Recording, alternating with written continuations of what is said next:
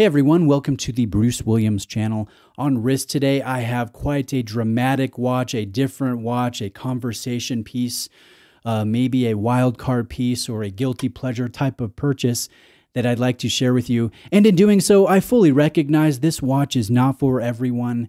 It's not a daily driver type of timepiece, but you know what? I like to feature watches all across the spectrum. So just be aware this has a limited appeal, but to those that find this style of watch attractive, I think you are really going to enjoy this. So let's dive into it. This is called the Atowak Spaceship in Nebula silver. Now it is a very dramatic, highly futuristic style timepiece that is anything but traditional. It has a Japanese movement within with a wandering hours modification. The crown is set up at the 12 o'clock position and will have a 13 component connection to the 9039 Miyota base caliber. Now the hours discs are crafted out of aluminum, so they are lightweight. They will be loomed, and that's one of the things that I really like about this Atowak Spaceship is the generous application of superluminova. In fact, this almost looks cooler in low light than it does in natural light.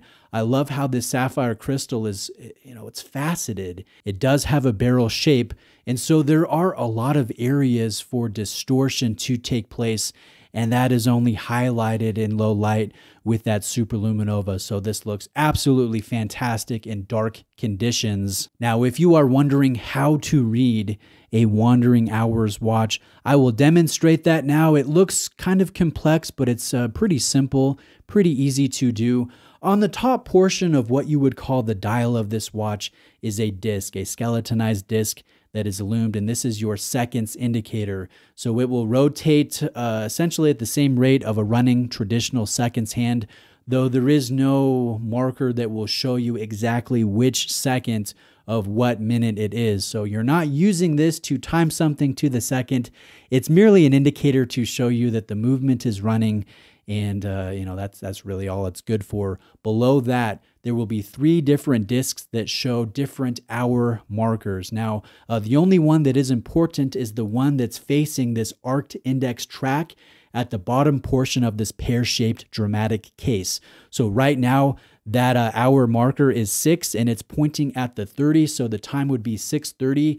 And then as that hour marker progresses, you'll be able to keep track of the exact minutes. And again, you're not keeping track of something to the second.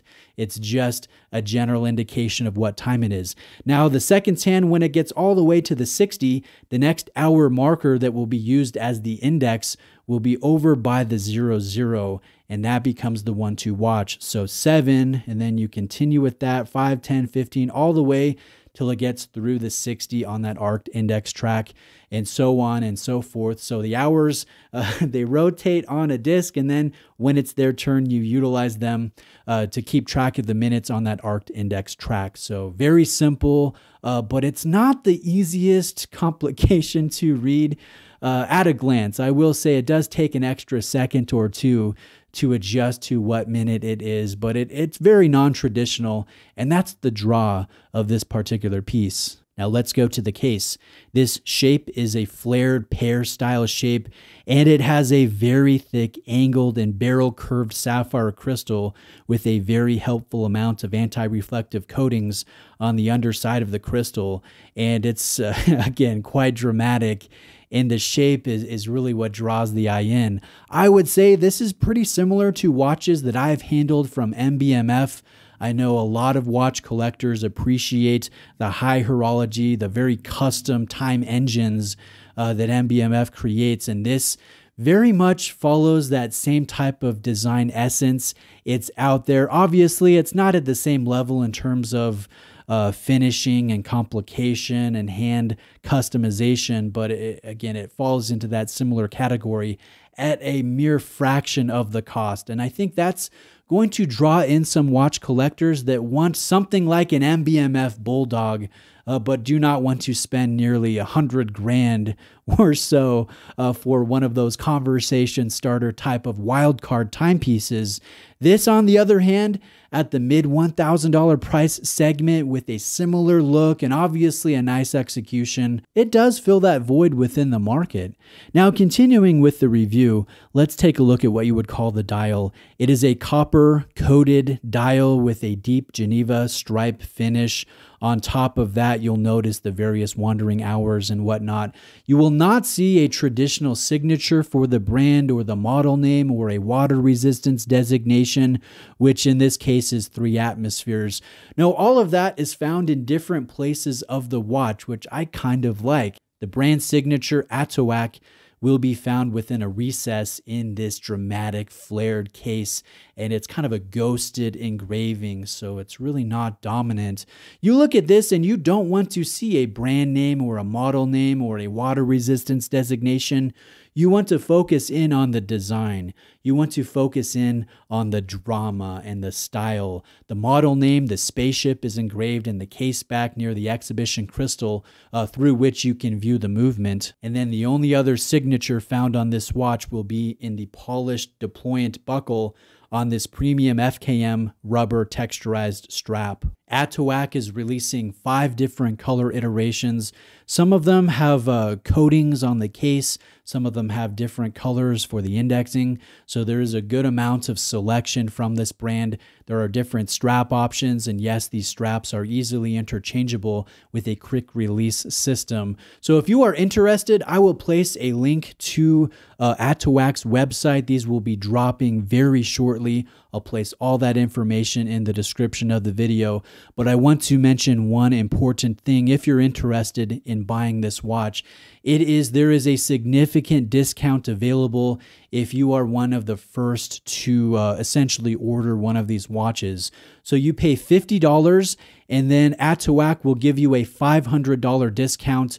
It ends up taking quite a bit off the retail price. And I think if you want to buy one of these 300-piece limited edition watches, that is definitely the way to go. So again, all links will be in the description of the video.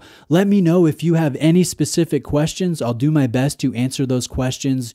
You can ask a question in the comment section. You can reach out to me directly via email. I'll place my email in the description. And if you enjoyed this video or found it helpful or informative, please leave me a like. Please subscribe to my channel for more varied watch content. Thank you.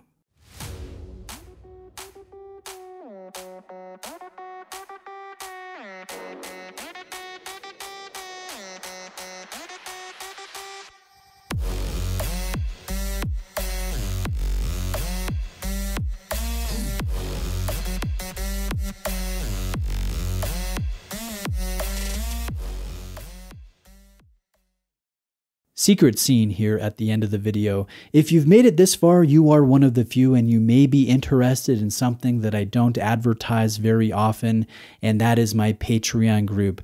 Every month I do a giveaway for my Patreon members. I announce that giveaway within my private Discord server in which I am active daily. It's a nice little community.